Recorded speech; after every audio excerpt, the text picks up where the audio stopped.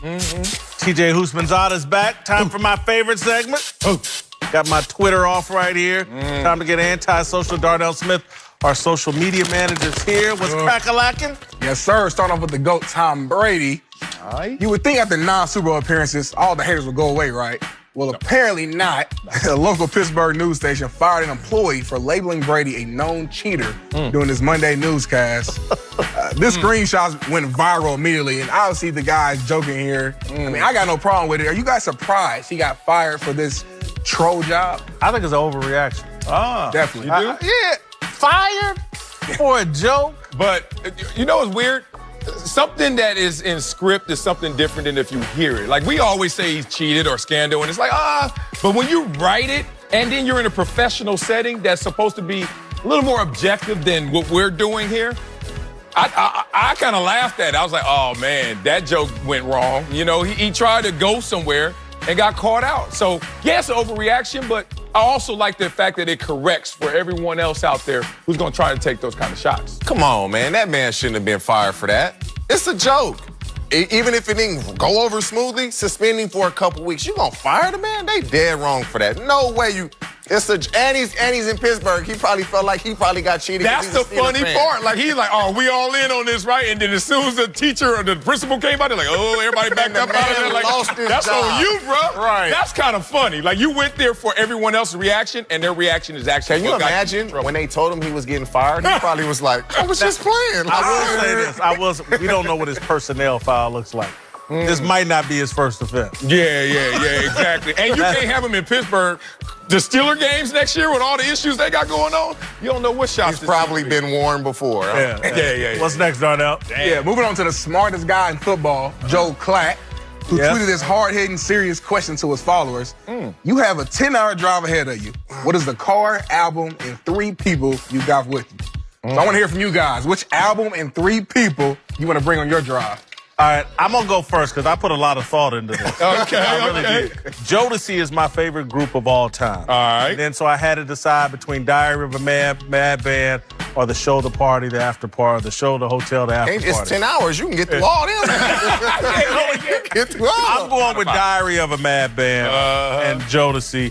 And then my 3 people are Michelle Alexander, that wrote probably one of my favorite books of all time, the new Jim Crow. It's about mass incarceration. David Simon made my favorite television show of all time, The Wire. And then I like to laugh and crack jokes, so Chris Rock would be my 3rd person. Oh, man. Okay. You really thought about that. You really did. TJ, you got something? All I got is I know I'm banging Tupac. Yeah. I go through all of those. Yeah. And I would prefer to be in a Sprinter so that I can be relaxed. You got it. It's a 10-hour road trip. We going somewhere. Yeah. And my 3 people, I mean, I didn't even think about it. I'm always with my family, so I'm like, let's go.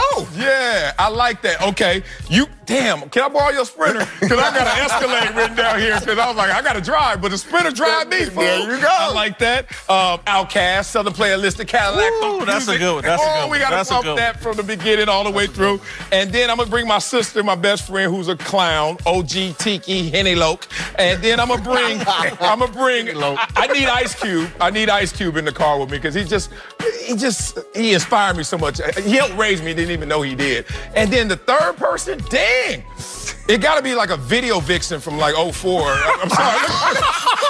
Hey, when your wife, she ain't watching this show at all. No. She working out. She ain't watching. We just had a baby. She ain't watching for like. You good to go. Somebody from back in the days. Give me one of them, man. We just got to ride out. My sister there to keep it all, separate. Wow. Oh, my God. You got an album? Listen, album, I'm going more the mixtape route. I'm going to go Lil Wayne, No Ceilings. It's one of the best mixtapes out. He's freestyling the whole album. And for the 3 people, I was going to say one of y'all, but y'all ain't put me on y'all list. So I'm going to go with Kobe Bryant, Peyton Manning. I got to be my boy Weezy, man. He's a GOAT. Weezy, he can be freestyling the whole ride. Wait, you got him in the speakers and next to you? Yeah. I might turn the music down and let him just freestyle. Darnell, we were going to pick you, but your lats, ain't no room in that Sprinter. We the same size. Let's go to the last one. All right, man. So Shaq, has been asking Kobe why he's not in the GOAT conversation, and Colin and Joy had an interesting take on it on the Herd this morning. Take a listen.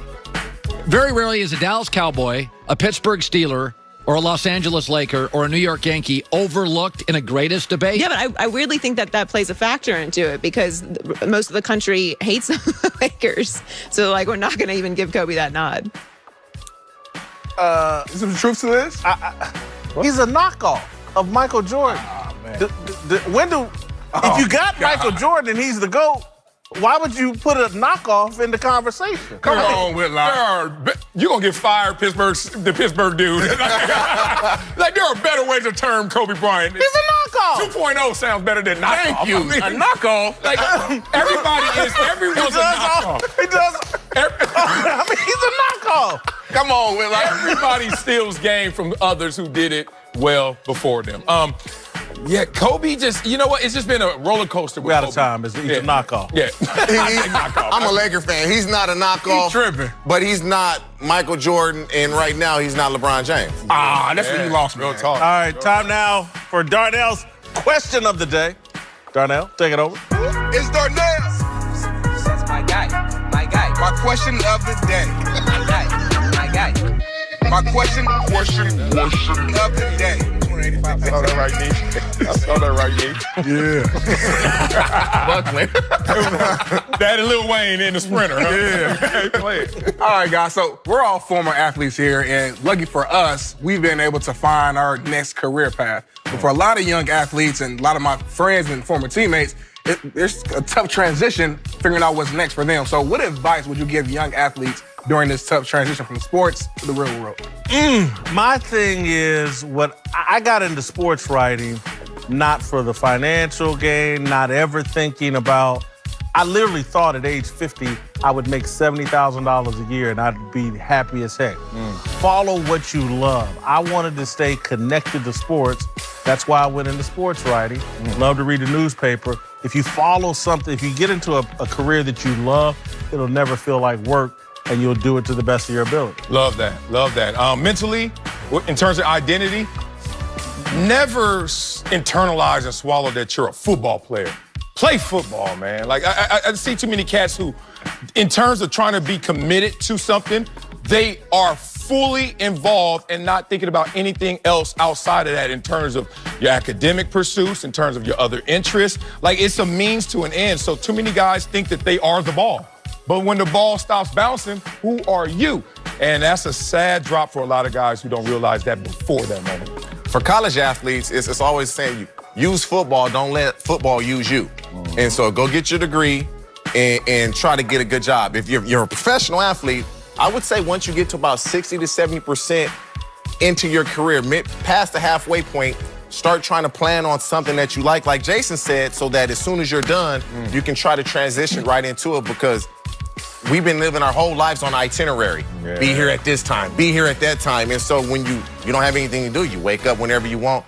Transition is immediate, as fast as you can immediately. Yeah. But it kind of touch on your point about the college athletes.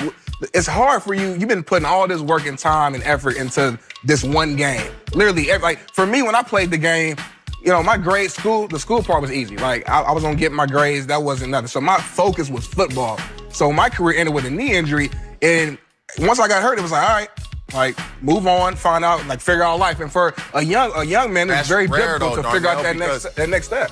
Everybody at every school in America, and you know this, think they're playing in the NFL or they think they're making it to the NBA. And so you have to be realistic and say, let me get this degree, because the chances of me making it are slim. We don't think like that because we all think we're making it. One last thing that I tell young people, and Darnell, you've seen me talk to the Ball State football team, and I say it all the time. If somehow you can avoid taking on lifelong responsibilities at 21, 22, 23, you will be a success. Opportunities will come knocking at your door. And what I mean by that is, try not to have a baby before age 25. Wear a condom. Avoid all of that. You got a great chance of being successful. Coming up, Seahawks Pro Bowl receiver Tyler Lockett joins us live from Atlanta as we look ahead to the Super Bowl.